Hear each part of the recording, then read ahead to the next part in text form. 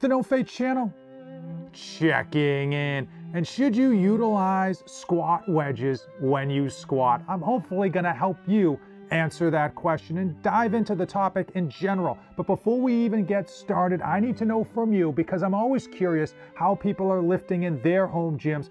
Are you using squat wedges or even a specific squat shoe with the lifted heel when you are training? Comment down below. Now, if this is your first time to the channel, give this video a like, hit that red subscribe button. On this series, we tackle home gym topics, and I typically review pieces of home gym equipment to help you decide if it's right for your home gym, if it will exceed your expectation, and if it's worth your hard-earned money. And today, I've got the 1211 squat wedges, American-made steel, twisted steel and sex appeal. It's made in America. What more to love? I will tell you, for the longest time, I have been using makeshift squat wedges in my home gym. And when I say makeshift, I literally mean a 2.5 pound plate under each foot, and once in a while I will throw a 10-pound plate under each foot in order to lift my heel up. 4 key reasons to utilize squat wedges or even squat shoes.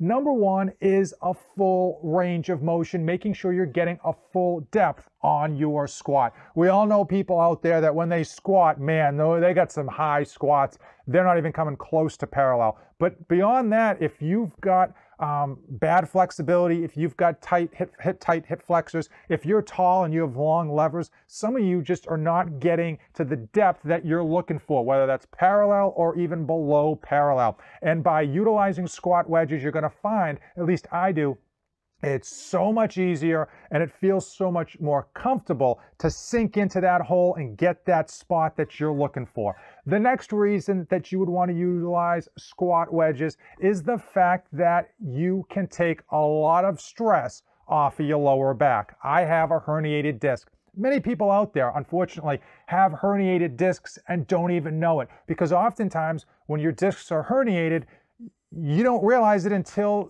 the nerve flares up, and you can't fix a herniated disc, you just reduce the swelling. So for me, with the herniated discs, I'm always looking to prevent back injury. I'm always looking to take stress off of my lower back, and frankly, the hardest day on my back, at least with regards to my vertebrae, is leg day. You would think it's back day, but it's leg day when I've got all that load on my shoulders and I'm doing those crazy multi-jointed exercises that are just putting a lot of strain on the center of my body and especially on my lower back. Number 3 is that it allows you to have a straighter back when you squat. We've all seen videos on social media, and we probably know some people that when they squat, they turn into those old style flip phones. Their chest goes right down to their knees and their body just kind of crumbles, and it looks horrible, but they end up managing the rep and they think they're doing it perfectly. I will say with squat wedges, you tend to have a much more upright back when you're squatting.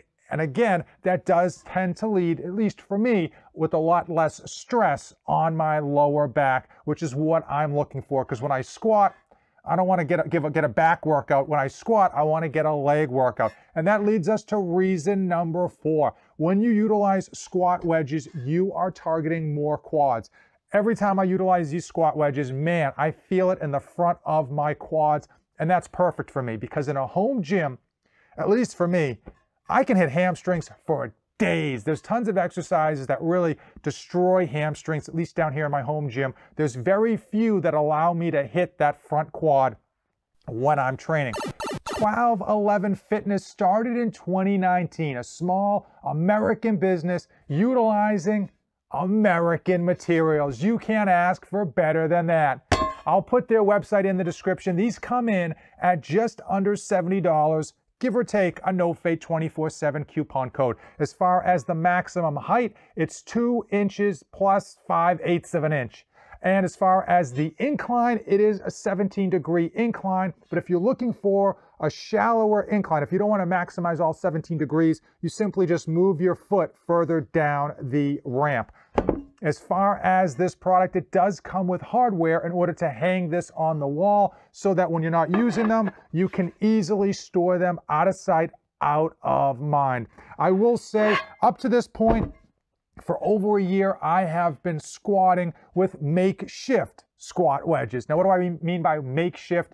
I've just basically been placing a 2.5 pound plate and sometimes a 10-pound plate underneath my feet when I squat to mimic an actual squat wedge. And frankly, it does get the job done, but it's not nearly as nice. I've been using these for over a month, and I absolutely love them. I'm actually mad it took me so long to pick these things up. They're very, very convenient and comfortable. There's no give. One of the nice things about this material versus this metal squat wedge versus, say, a rubber squat wedge, which they do sell on Amazon, is that there's absolutely no give. There's nothing to deform. These things are absolutely solid. And the surface is nice and rough. So once you get your foot on here, it's not going anywhere, which of course, when you got that heavy weight, is something that you should be concerned about. Oftentimes with the plates that I was sliding underneath my feet, I was a little bit hesitant because they were a little more smooth than I wish they were. One of the benefits, at least in my opinion, of getting squat wedges versus a single squat bar is the fact that you can adjust these as you want them. So if you want to go wider, you can, or if you want them to get nice and narrow, you can. Oftentimes with the bar, not only are you limited to the width of that bar, it's going to be a lot harder to store than these squat wedges. Now, should you get squat shoes? And that's entirely up to you. I personally like to lift in my flat-footed shoes, and I don't like to have different shoes for different exercises. I just want to put my shoes on and go, and these squat wedges allow me to do that. Now, as far as squatting, I don't just squat in these. I'll do my squat safety bar squats with them. I'll do my front squats with these. And oftentimes I will incorporate these into my hex bar deadlifts as well. Very versatile piece of equipment. And again, sometimes with regards to home gym equipment, it's all about what you're going to use and making sure that you're able to target the muscles that you're looking to target. For me, on leg day, it's very, very hard for me to target my quads and not absolutely destroy my back in the process.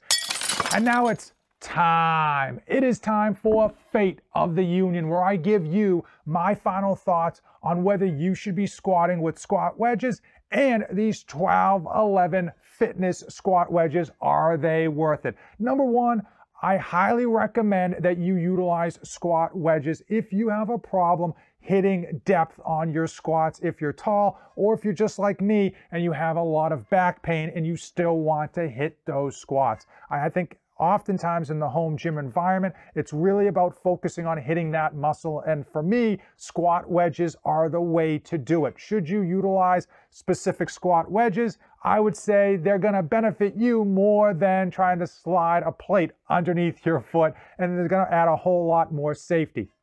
Should you have a specific squat shoe? That's entirely up to you. I would say if you're going to be in the CrossFit Games, then maybe, or if you're going to a local gym, then maybe you have squat shoes so you don't have to lug these things around. However, for me, I actually don't want to have squat shoes. I don't want to have a different shoe for every different exercise. I want to slap on my shoes and I want to get to work. And when I squat or hex bar deadlift or I'm doing front squats, I bust these bad boys out. And then when I'm not, they just go nice and easily away. At $70 plus my coupon code, are they worth it?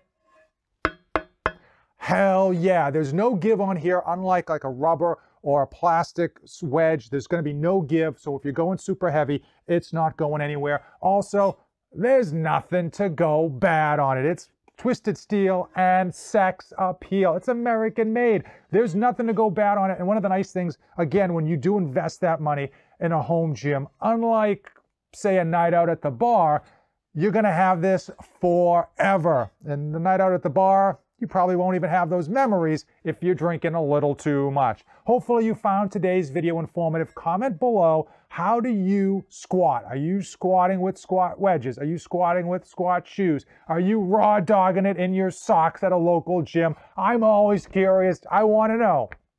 Comment down below. If you came this far in the video, then you and I are officially Band of Brothers. YouTube hates people who check out of videos early. And so do I. We're officially best friends. You know how it is. You made it this far. We're buddies. You already hit that subscribe button. You already gave the video a like. The only thing left for you to do is save nothing for the trip back.